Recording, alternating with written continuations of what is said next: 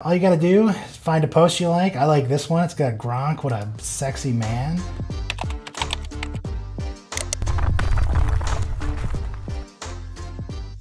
Okay, the secret.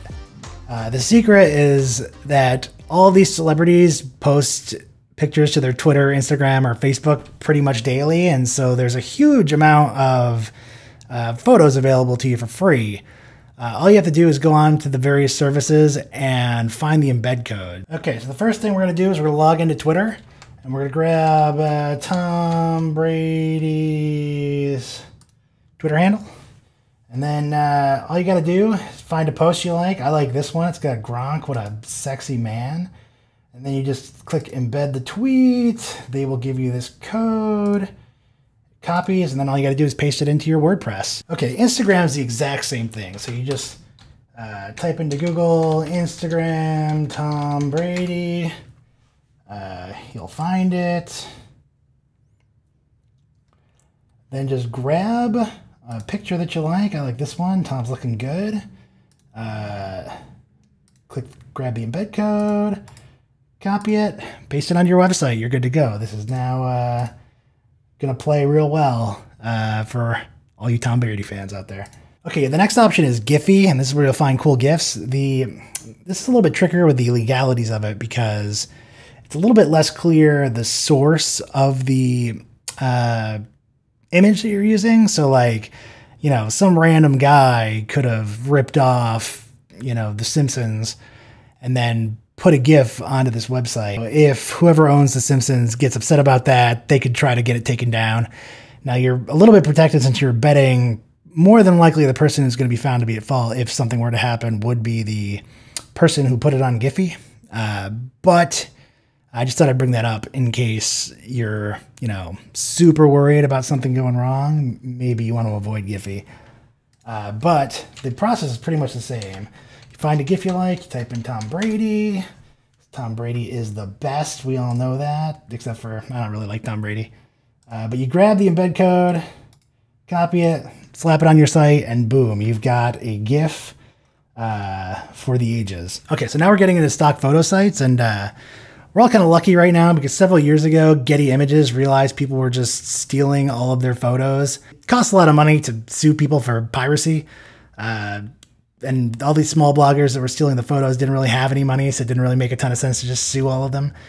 So instead what they did was they put them all out there with embed codes for free so that you can grab them. And this is pretty awesome. So let's head on over to Getty Images. If I search for Tom Brady, check it out. These are all a bunch of pretty cool examples of really high quality photos. Now, the problem you're going to have with these is not all of them are going to have embed codes. You basically have to click on them, and then if it has an embed code, it'll be underneath the image here. It'll let you grab it, you copy it, you paste it onto your website, you're good to go. Now you got a really cool professional looking Tom Brady image on your website. This is what everybody wants. And that's about it for as far as what I've got for free options. After this, we get into stock photo sites that are paid. These might be a better option depending on what you're trying to do. So a problem with embed codes is that sometimes they can slow down your load time because it loads all sorts of external JavaScripts from God knows where. Stock photo sites can also be cool because they might be licensed a little bit differently. So with embed codes, pretty much all you can do with them is slap them on your website. If you try to put them on like social media or something like that, you're going to get it taken down. You don't have the, you know, rights to do that with embed codes. But some of these stock photo sites, and you're going to have to look into the terms for each of them, might give you more permissions than you otherwise would have gotten with an embed code. So on my blog, which I'll have a link for in the description, I've got a whole list of stock photo sites and kind of my thoughts on them. For this video, I'm just going to read the top couple from the different price groups that I have, just to make it simpler. So the cheapest option that I like is Shutterstock. They've actually got a pretty good selection of photos, and it's about $10 an image, probably. The pricing on all these things is tricky to get definitively, but you're looking at about $10 an image. Unless you want to go with their monthly plan, which is about $29 a month, which is pretty reasonable for a stock photo site with tons of celebrity images. Might be something you want to look into. Okay, now expensive stock photography sites. The good news is that the one that I've got listed at the top is Getty Images, which is also the best free way to do this. They're crazy expensive if you actually wanted to buy the photo and use it for more than just embedding on your website. But the good news is that you don't have to buy the photo because you could just embed it on your website and that's all that matters. Okay, what not to do. A lot of people think that they can just go to a website, right-click on the image, click Save As, slap it on their website, and they'll be good to go, and that is not a good idea. My main advice to you is that the embed options at your disposal are significantly better than most of the options you could get by stealing these images, and there's way less legal risk for you. So that's the way to go about it. Definitely do not go onto someone else's website, save the image, and then paste it into your WordPress. That's how you get in trouble. I'm not saying you're 100% going to get in trouble if you do that. Like, you're a small blogger probably, and it costs a lot of money to sue somebody, and they got to prove damages probably. Hashtag not a lawyer. But yeah, don't do that. Just take one of the free embed codes, slap it on your website. You can center it on the page and do minor things like that with some basic HTML knowledge. It works pretty well. And then finally, are there any legal risks with embedding the images? And the answer to that has, for pretty much the entirety of this going on, has been a big fat no. There's zero legal liability. That is until there was a case a few years ago where a guy took a Snapchat photo of Tom Brady, who, I mean, we all want photos of Tom Brady. So he posted it to his Snapchat, somebody screenshotted it, posted it to Twitter. It got shared to Twitter a million times, and then major news organizations started picking it up. And once these major news organizations started picking it up, the original creator of the photograph was like, dude, you stole my photo.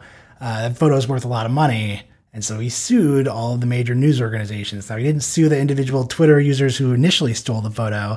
And the major news organizations thought they were safe because they were embedding the photo from Twitter.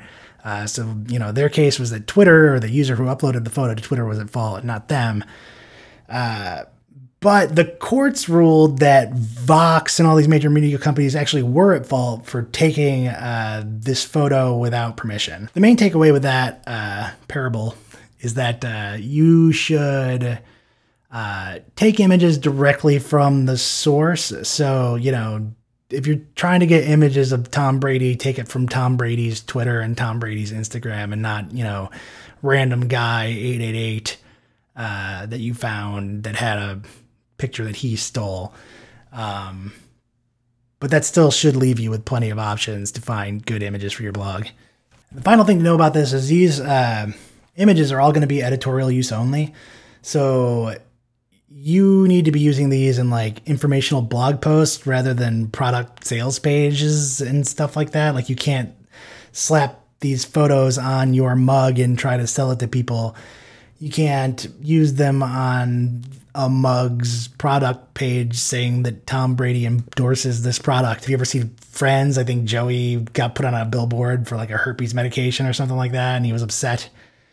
Which, you know, And that's it, guys. That's how you get celebrity photos on your blog for free. I hope this helped you out. If it did, like and subscribe. I've got pretty much no subscribers right now, so, you know, you could be my first. And check out this video over here on how to set up Gmail on a custom domain for free. See you later.